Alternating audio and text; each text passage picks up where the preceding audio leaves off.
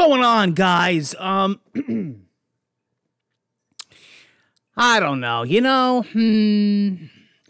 This time of year is insane because you got all the gaming stuff going on, the gaming releases at the Murray and J08 Castle, big tech playthroughs, Christmas specials, holiday specials, year-end specials, year-end game awards, and then you got the goofy Geoff Keighley game awards. And those of you that know me know that I usually, I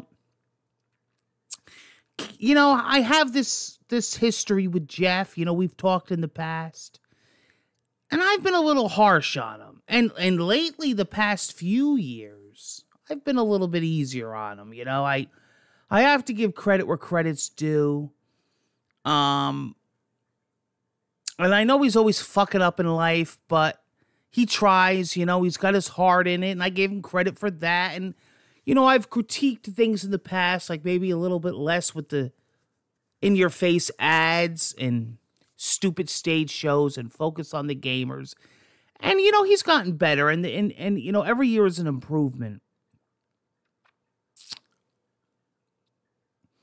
But let me tell you something. Now, I did fall asleep twice.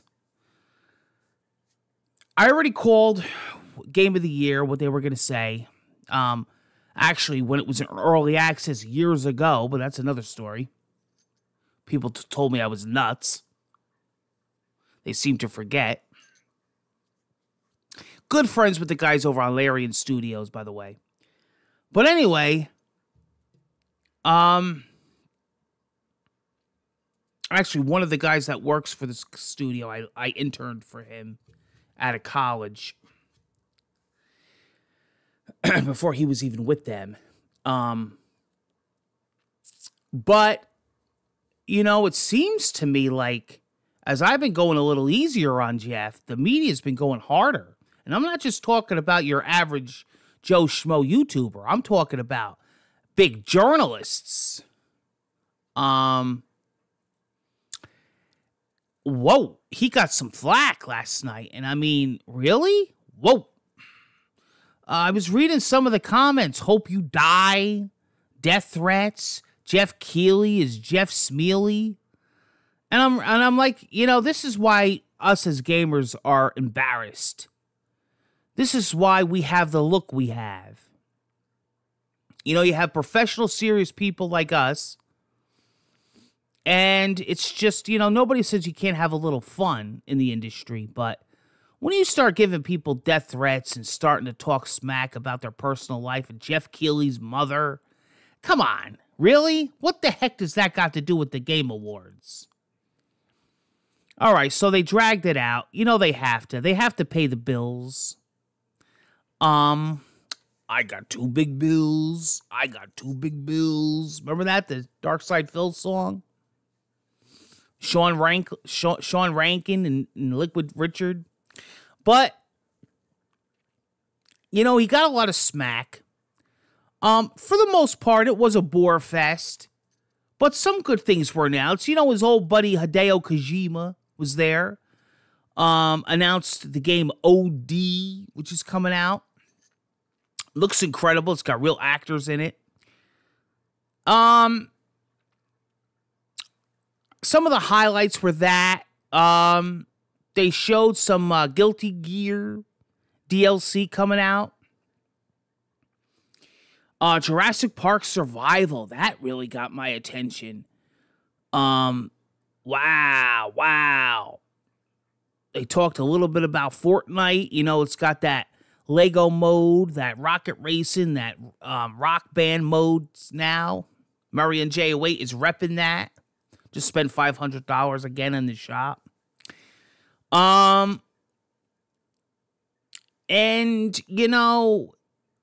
they showed off some great Final Fantasy trailers. They talked a little bit about what's coming in the future, like past 2024. They showed Sean Murray took the stage. Sean Murray of Hello Games. We're a lot alike, except I'm a little bit more handsome.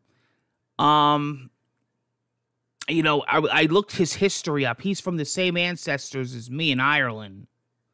Oi! As Greg Miller would say. He's working on a new game, Light No Fire. Very cool, very cool.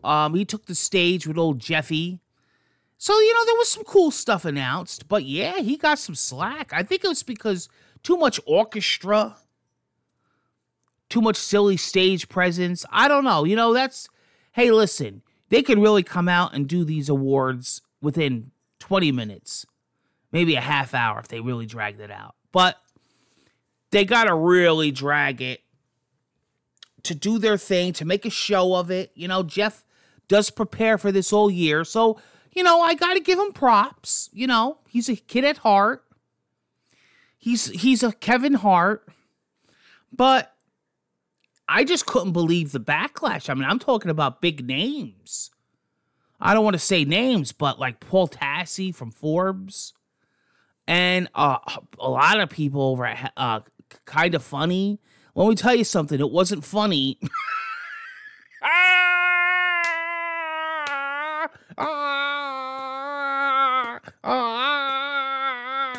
But I was surprised. You know, usually you hear a lot of people like me or YouTubers that cut the Game Awards up. It was too slow. It was too boring. Had too many ads. Had cringy stage shows.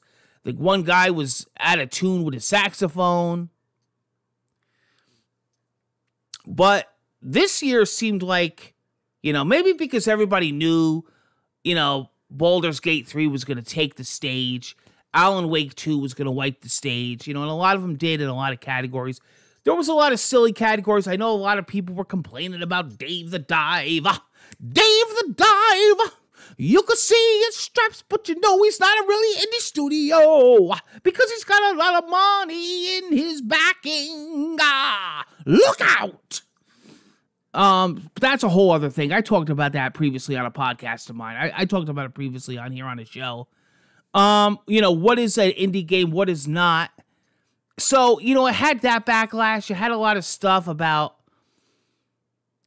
a lot of stuff. You know, gamers in general and media will pick at you at the stake.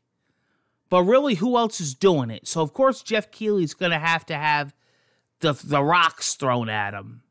I don't know. What do you think? Do you think the criticism was warranted? What did you think about the Game Awards?